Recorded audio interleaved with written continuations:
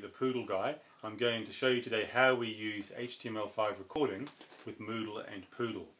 And we're going to take a video of the iPad as I use it, so you can see how we do that. So let's have a look at the iPad now. We are here on the Poodle demo course, and we're going to log in. Let's log in. Interesting. They'll happen there. Let's log in. Okay. And we'll log in as user 15.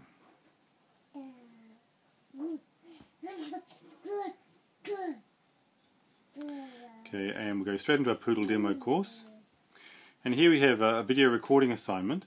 So let's take a video using our iPad, and we'll submit that as a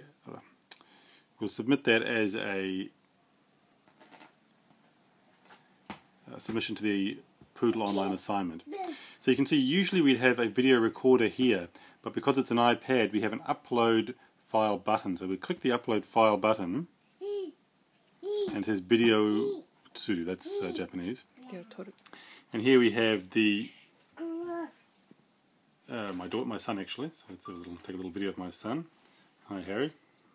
Yay. And then we save that, and then when we press the save button, you can see that the file is actually uploaded here.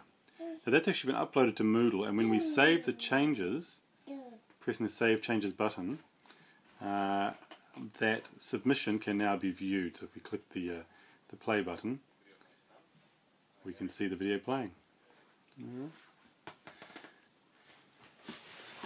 And very simply, that is how we use HTML5 recording with Poodle and Moodle. Alright, so if you want to download that from Poodll.com, you should be able to get HTML5 recording and just normal recording going on your Moodle site.